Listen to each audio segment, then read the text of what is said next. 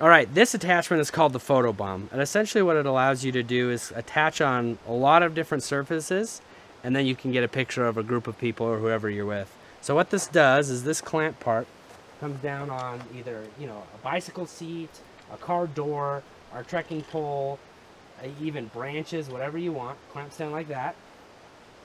I'm going to get a picture of you guys, so I'm going to slip my phone in just like this. And then you can use this knob right here to adjust exactly where you want it. And just like that, I can set a timer and then come back and take a picture of you guys.